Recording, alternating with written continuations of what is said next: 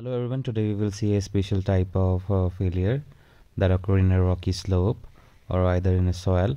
This mainly occur where there is a planar surface, as you can see in the video.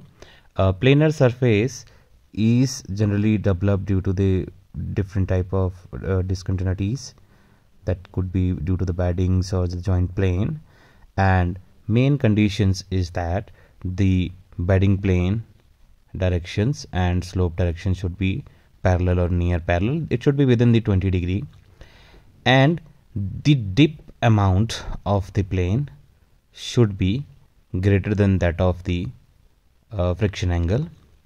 So these are the basic conditions which is required for the planar failure. This is very good example, as you can see in the video.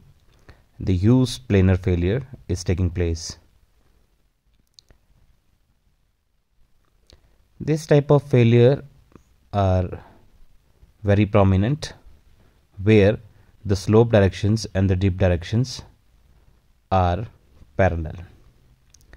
Enjoy the video. Thank you very much.